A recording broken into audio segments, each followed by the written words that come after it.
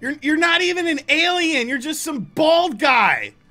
Oh my God, there's someone behind me. I am not a perfect person. Sometimes I unfortunately get things wrong, and I wasn't even gonna make this video, but I felt like I owed it to you guys because I was very wrong about this Nintendo Switch game. Now, this game is a game that we talked about in the February upcoming games for the Nintendo Switch, a game called Gray Skies War of the Worlds. Now, I love stuff like aliens. I thought the trailer looked interesting enough, you know, Martian invasions. Obviously, it's based on the H.G. Wells book, which is a really cool book, and of course, there's been subsequent movies from it and whatnot. And it's a genre of games that's not really prevalent on the Nintendo Switch, sort of the realistic third-person perspective game. While the other platforms have games like Tomb Raider and Uncharted, what does the Switch have? They have Adam's Venture. Like, I don't even think that ended up being a good game. That was another game we talked about. I never got around to playing it, but obviously this is a genre that is missing on the Nintendo Switch. And really, I had some expectations for this game. I thought it would be fun. Yes, it was a budget $15 title, but still, it's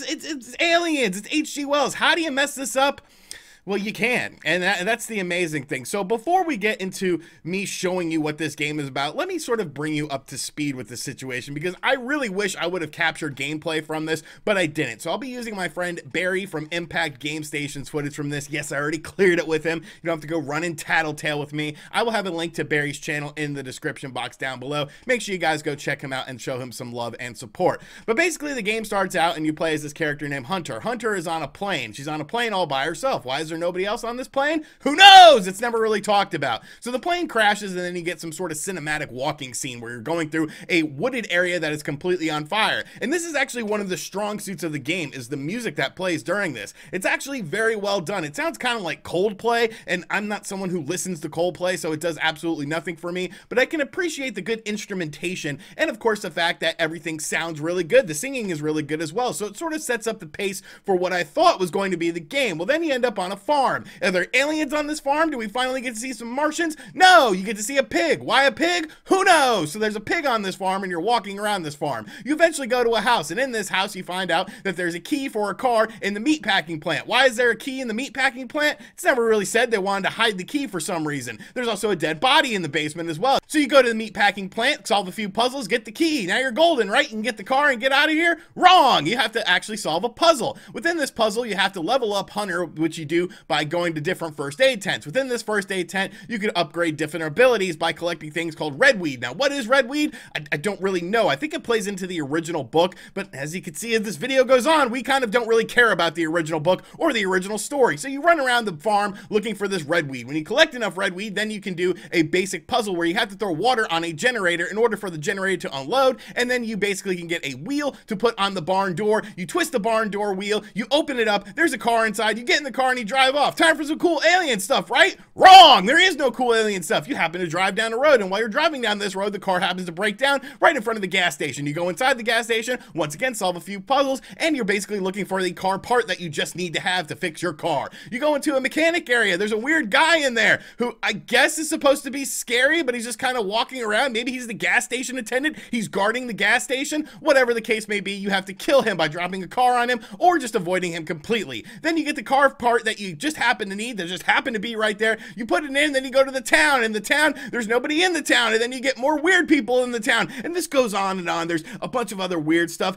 No alien stuff happens in this game until like 3 hours into the game, and then it's not even that satisfying because it's just a really annoying thing. But what is in place of the aliens, you might say? Well, it's people. You see, what they did with this game is they took the H.G. Wells story of aliens and Martians invading Earth and instead made it so that people were getting inhabited by these creatures and they were basically controlling them, but they move and act exactly like zombies. It's all based on either sight or sound. It's not really that interesting because they're actually just people. When you look at the character models, they're literally people in the game. How do you screw this up so much? I don't get it. So now that we're caught up to speed here, we can see that Miss Click is starring in this game. She did not tell anyone on the Spawncast that she was starring in this game, so shout outs to Miss Click. You know, hope you got paid well to be a star in this game. And right now I have entered some sort of mansion thing, a castle if you will, and I'm basically trying to find stuff. Just the lack of alien stuff absolutely blows me away because of the fact that it's a game based on alien stuff. Oh, we got some red weed extract there. Let's get our red weed and we can smoke it up with Miss Click here. It's just I think there's decent stuff within this game, and like I feel like there's a good game sort of hidden within this, but there's just so many weird inconsistencies. There is no combat in the game. It's definitely based more on stealth, but I don't mind that. I like stealth games. You can do things like craft things. Here's our little crafting system. You have to basically get the red weed and then upgrade our character here, Hunter, in order to utilize this stuff, but we can make some stuff here. A shocker, a water jar, you know, a little shocker action. Wow, this feels familiar. This totally isn't out of Resident Evil 1 or anything like that. What's going on in this room here? Okay. What is this? Like a alien nuke or something? Like, just go. Let go of it. Get in there. What the hell happened? I died? Oh no, we have our alien people who aren't actually aliens now. Okay. Let's just run away. They just sort of appear out of nowhere. Can't go through that door. Let me think. Were there any other doors down here? Things are obviously getting very hairy. All right, cool. Found an escape. Just run. For the love of God, just run. I can't see a damn thing because it's very dark in here. And, you know, this is nice because now I'm hurt, so now I can actually see what's going on in here. All right, we got another door here. A crafting station. Get me out of here. Oh, of course you're going to go back this way. Ah!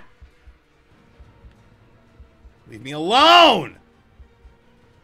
Like, how is this supposed to be an alien? It's just a dude with a baseball bat. He looks like his name is Clem or something like that. Like, things like this just drive me insane with this game because it's supposed to be look at this. Look at this. You would think this would be the dominant image within the game. Aliens, spaceships, things of that nature. But no, it's like a weird stealth game that's not very good. I think underneath everything, there is some fun to be had with this game, but the problem is trying to find that fun and finding all of these inconsistencies that go along with it. So you have this little thing here, like I pulled up a few times, where the enemies turn red. It's basically like your super sense or whatever, so that you can, you know, get past them. Because like I said, you can't defeat them, but you can sort of trick them by like throwing rocks and stuff. Let's throw a rock over here. Yeah.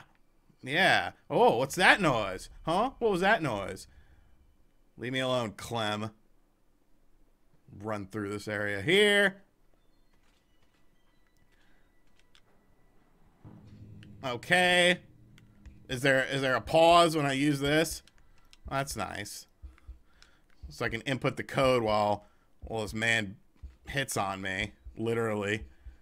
Is he coming downstairs? No, he just kind of ignored me. That's some excellent AI. Like, that's the little electric thing. Like, that's how the enemies appear and stuff like that. Like, you're not fooling me. They're essentially zombies. I don't understand how you make a zombie instead of aliens when you're doing an H.G. Wells game.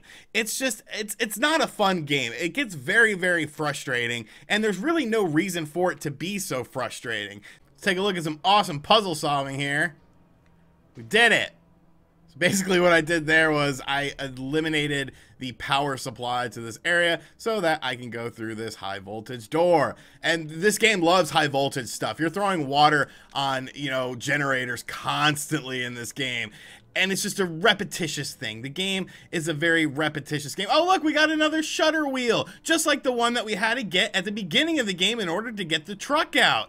There's a lot of potential with this game. And the unfortunate thing is none of the potential is ever met. We have like hot Cheetos here hanging from the ceiling. I guess this is supposed to be alien-like stuff. Like, this is as alien as a lot of things get in this game. I don't understand why or how, really, they managed to just make the game so not like the movie, not like the source material is. Let's put the wheel in here, and let me guess, this door will open. Oh, we gotta use the wheel. We gotta use it. Come on.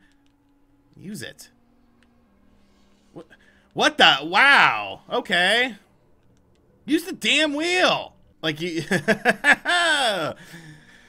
Let's go through this exit here, and maybe we can exit the freaking game, because that would be awesome. That's what I would like to see. I have been playing this game for far too long. I got to a point where, like I said, I got stuck. There's like a chase scene that if you, for some reason, play this game, you you will get to the chase scene. That took me forever, and it was just like a point of where I wanted to beat it for myself so that I could feel good about myself, so that I could sleep knowing that I beat that area. And I did beat that area, but I decided to keep playing the game, and just I had to make a video on it. I didn't want to do a full-on review because I feel like that would just be wasting too much time with this in this game.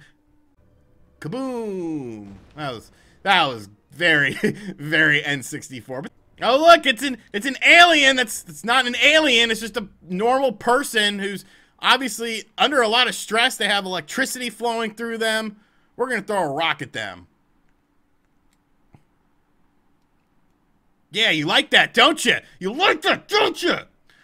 So this was, oh Jesus Christ, this was a look at Gray Skies, A War of the Worlds, a game that really has nothing to do with A War of the Worlds. The music is good in it. You know, I like the music in the game. I like the music in the game.